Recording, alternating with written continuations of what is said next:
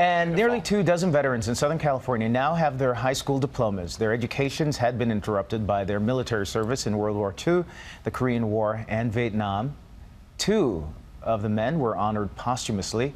A 95-year-old World War II vet said the diploma makes him feel terrific, and now he can go to college. Very sweet. It is emotional. A nervousness. It's like my heart rate right now is going probably faster than I've ever had it go before. What a blessing for those of us who, some of us just said the war was more important.